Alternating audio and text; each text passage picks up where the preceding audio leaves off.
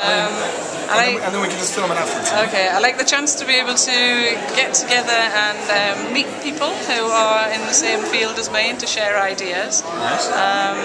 I actually love the social aspect of it and the PLN aspect of it as well. Right. Yeah, I mean, we see each other online all the time. Yeah, and I like the fact that it's kind of like a long-term networking thing, that you get to know people a little bit more each time you meet them, and I just think it's a great experience. Alright, go ahead. Well, this is actually my first BESIG event. I've always wanted to come to one, but never found the time before.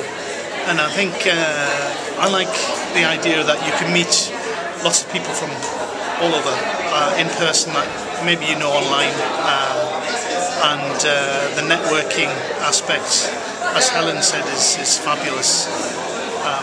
What else? I think it's just the diversity of talks as well, most of things. I really like going to things which are out of my normal sphere of influence. So I don't actually teach business English at the moment. I have done in the past, but I like the idea of getting lots of different ideas from different SIGs, different spheres of influence, if you like. Hi, my name's Nikki Danino. I'm from Gibraltar, in case you've never heard of it, but I work at the University of Central Lancashire and I'm a computing lecturer.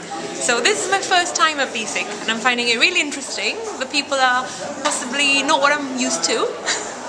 So I can't wait to meet everybody and go to all the sessions.